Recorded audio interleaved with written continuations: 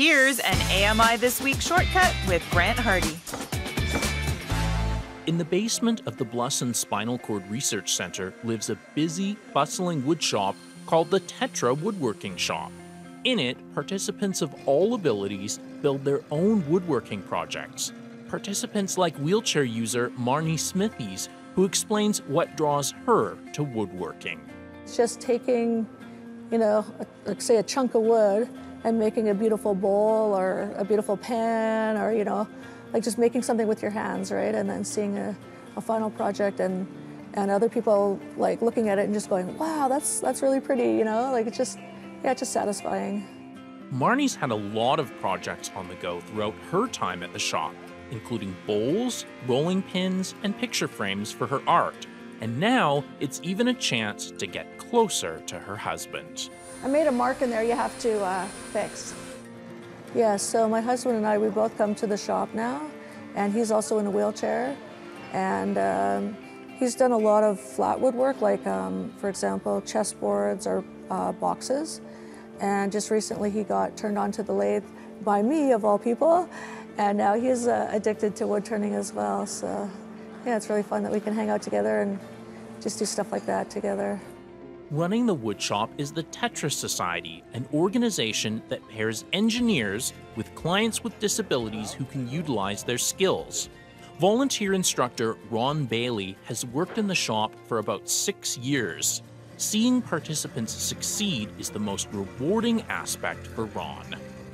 They have ideas, they have plans, there's things they'd like to make, and it's just rewarding to see the finished product when someone who's never worked on a lathe, who only has one arm, leaves the shop with a finished turned bowl, and how pleased they are that they've been able to do that.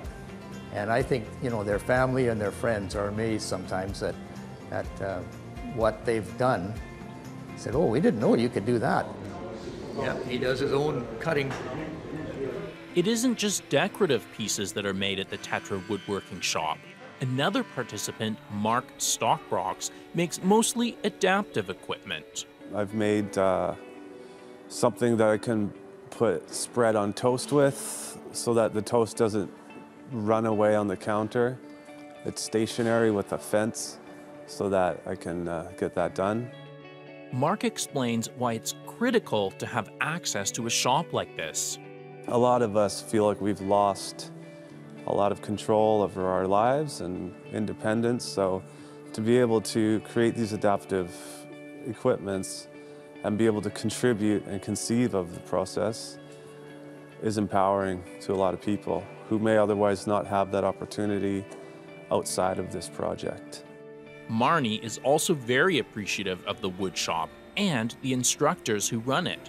Each instructor has their own unique skills, which is just amazing. And they come in to volunteer their time and share their knowledge. And if there's a brand new person or anyone comes in, if there's something specifically that you wanted to make, like whether it may be a hope chest or a jewelry box, or even, like I say, the wood turning, there's someone there that has those skills that can definitely teach you and work along with you. And yeah, they're so helpful.